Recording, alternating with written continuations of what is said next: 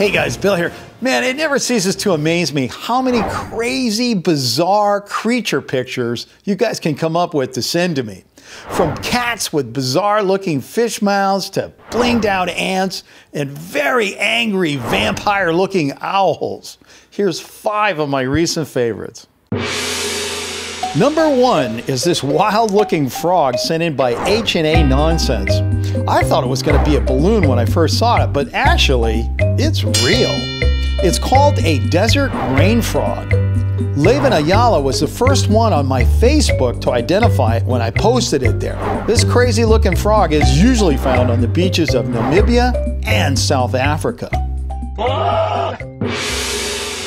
Number 2 is this black and white number sent in by Fleming Games, who just wants to know if it's real or not. Fleming, I got news for you. It's real. It's called the Panda Ant. First discovered in 1938, these dangerous creatures are actually wasps and are also known as cow killers because of their powerful sting. Next, we have this crazy looking cat sent in by Wellington Meadows. Wellington, this is what we call 200% fake. This is what a real catfish looks like, and this is somebody's Photoshop class project.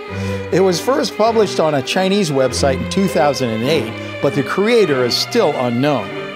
Here's the shark that the mouth and teeth were copied from. And oh yeah, here's another version called, well, what I call WTF.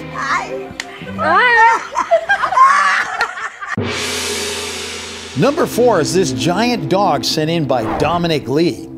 Dominic, I know it doesn't look like it could possibly be real, but guess what? It is. It's called a Tibetan Mastiff, and while it may not be the biggest dog in the world, it could possibly be the most expensive. An 11-month-old pup named Big Splash, or Hong Dong in Chinese, was recently sold in China for 10 million yuan. That's about 1.5 million in US dollars. Our final creature today is this super scary looking owl sent in by Ruby Farrell.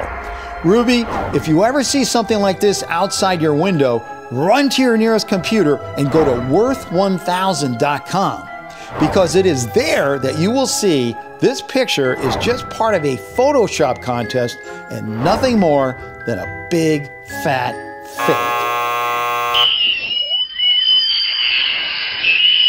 Okay, well that does it for now. I want to thank everybody for sending in those crazy pictures. I love them all.